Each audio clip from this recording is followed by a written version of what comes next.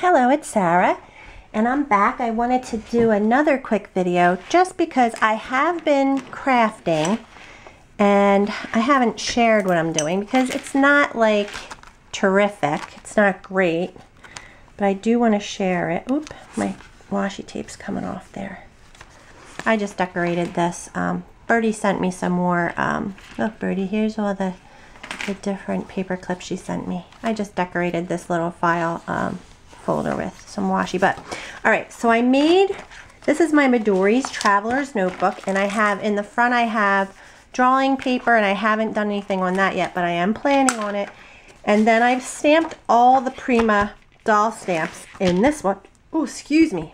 I had iced coffee in. For some reason it's, anyway. So I've been watercoloring, and I have painted for years, and I did a little bit of watercoloring. Like, this is just a little simple pattern. I don't know who this is by. Maybe Lynn and Judy, but look, it has a really cool background and stuff. So I really got good at this. Watercoloring, not so much. And so I've been playing with, the Frugal Crafter has a lot of really good watercoloring tutorials. There's plenty out there on watercoloring, and I've been trying all the different variations that I have. The first one I've been trying lately, or the latest one since my history with painting, was with the distress markers, because these are water-based markers. They're the Tim Holtz distress markers, for those of you who don't know. They're water-based markers, and you can watercolor with these because they react with water. So if I put it down on the paper, watercolor paper, and I've been using, to make this book, I used a 90-pound, oops, that's the drawing paper. It's this. I had bought, these were on sale at Michael's for very cheap. So I used the 90-pound cold press watercolor paper to make this book with. And I've noticed that when you watch a watercoloring tutorial, which there's a couple, I wish I remembered the names now because there are some really good watercolor artists on YouTube.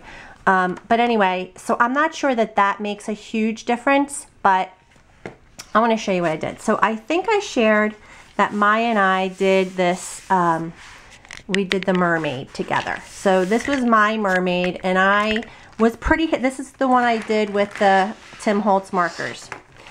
And, you know, I liked it. It was perfectly fine. I also used the water brush. These are koi water brushes by Sakura, but I had this one forever. I don't even know who this one's by. Oh, it says it on there. I can't read it. Kuratake company, something like that. But anyway, so water brushes are out there, and they're cool because you don't have to you don't even need water. Like, on the go, you could just bring your water brush filled and you could watercolor. So this one turned out pretty cool, and I'm going to start in the back. This I used, and I wrote it down. This one I did with these little watercolors, and I really like this pack. It's by Raphael. This is the packaging. Raphael, I think, Campus. So I don't know. I mean, I got it because it was cheap, and I liked the packaging. I liked that it was an on-the-go type thing, and it had this little palette here, which I popped out and washed. But the quality is really good of these. Just FYI, they're moist, and they make a lot of color, and I don't know, I really liked the quality of them. So I used those for these two pages, and I hate the background. I absolutely hate it. Like, I have been trying to, I mean, coloring the dolls is kind of easy because you're staying in the lines, and, you know, but when I've seen Lindsay, the Frugal Crafter, do a background, there's a couple ways you could do it. You can just wet the whole background and put watercolor and just let it kind of glide across the page, like you move the paper and it'll, you know. But like, then I tried to ground the Eiffel Tower with the black, and oh, I did not like it. And I just didn't even put a background on this because I was so discouraged by that.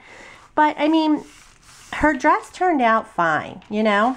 So let's see what else I have. I used this one I did this is the same watercolor. I used these watercolors, and I mean, I like it. It did pretty good. I kept it to 2 colors. So I kind of did a green on the bottom and a blue. And you know, also when you're using these colors, you got to make sure that they're not going to turn to mud. So that's another thing about color theory, you know. But she turned out pretty good, kind of painterly. So I didn't mind that one. I kind of liked that one. Let's see. Now these, I used my Inktense pencils.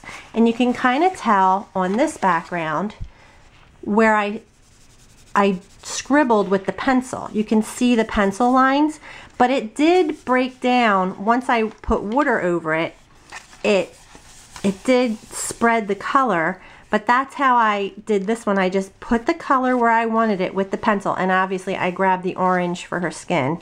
It looks kind of skin tony, but it's called burnt orange. So I made that mistake. But so I mean, but I like the way how easy it is to work with the pencils too. Like they're really easy because you just put the color where you want it and then add the water, and it's pretty easy. I liked it. And this one too. I mean, you can still, like I said, you can see the lines a little bit where I scribbled the color on to do the background. And then again, I don't know why I feel like I need to do more than one color, but I think it's just because I'm playing, and I'm loving orange and pink. So I mean, it's not hideous, it's not horrible, but I'm not sure what I'm supposed to be doing. Like that's kind of where I'm at. Again, it's one of those learning curves.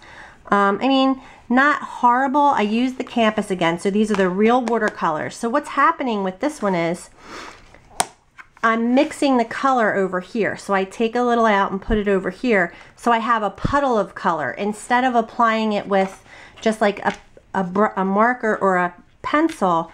I'm applying it with a brush, much more watery and stuff. So, but like you can see like a lot more of the, it's kind of got a more drippy, watery look to it. And this one I definitely, like you can see where I probably turned it upside down and let the orange run down. So it's fun. Like I think I should stamp a book of flowers. I think I'm going to do flowers next time because I think they can be a little more modeled looking, you know, like you don't want these girls to be like, look at this background. That's again with the real watercolors. And I was trying to get, I think I wet the background first on this one. So the paper was wet and then I added the color to it wet too. So I'm not really feeling that with enough control. You know what I mean? Like I feel like that's a little out of control. And you know, I'm a pretty, I'm a simpler, I don't know. It seems like it's a little too random for me, that the way the background turns out. This one's okay. Like I don't hate it, but I only use 2 colors of blue, like more of a turquoise blue and then like a regular blue. So that looks pretty.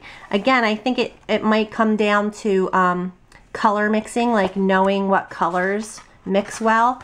So yeah, so I've been playing in my little book. I just wanted to share that with you guys.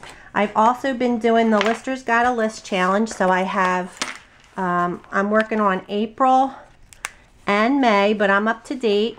And I did just get some things from Joann's because I wanted to try these ephemera packs to decorate my pages with. So I got a few of those. These mini pockets are super cool. Can't wait to try them. And a couple of pattern papers, little pattern papers to play with. So that's what I've been up to in that area. And that's it for now. Thanks for watching.